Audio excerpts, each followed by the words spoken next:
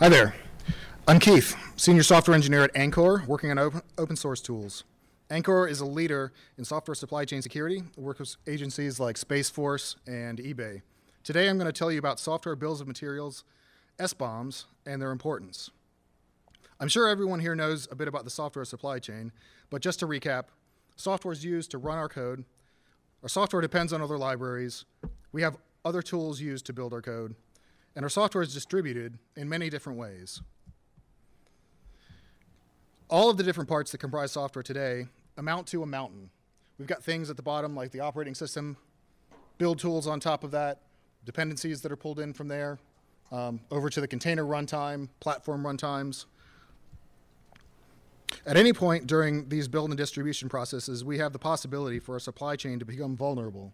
Things like bugs in our own code, known vulnerabilities in dependencies, stolen credentials when we go to deploy to staging or to production, for example. Here are some examples of recent vulnerabilities you may have heard of. Log4Shell, the widespread Log4j vulnerability. SolarWinds, which was a build time supply chain attack. Or even Node IPC, where malware was introduced by the maintainer. In order to identify potential problems, one of the most useful methods is vulnerability scanning. However, many methods are only run after something's delivered. Tools like Gripe are able to scan dependencies and provide results at build time. Well, back to our topic. What is a software bill of materials, or SBOM, and why should you care? Fundamentally, an SBOM is a catalog of software that is used by other software. For example, an operating system, an executable, a Java jar, a Webpack bundle. What does having this software catalog provide us? Well, a number of things. Vulnerability assessment is an obvious benefit. License compliance, such as GPL, is another common use case. And a recent executive order by the Biden administration to improve cybersecurity. SBOMs come in all kinds of different formats. Three of the most popular are SPDX, CycloneDX, and SIFT. These formats cover different things, including more than just software sometimes, such as specific hardware configuration. As noted, these formats don't all have the same goals or properties.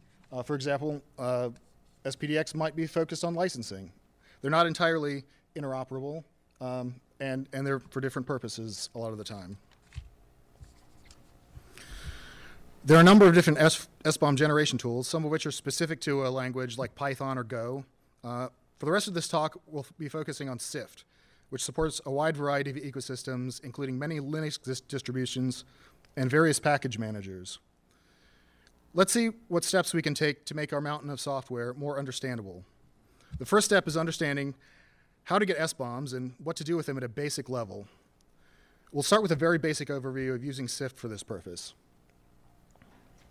First, you need to get it. There are lots of ways, including homebrew or using curl, as you can see here.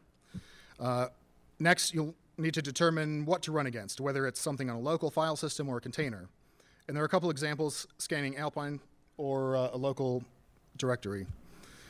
After you've executed SIFT and have some sort of SBOM, it may be important to think about what format you need.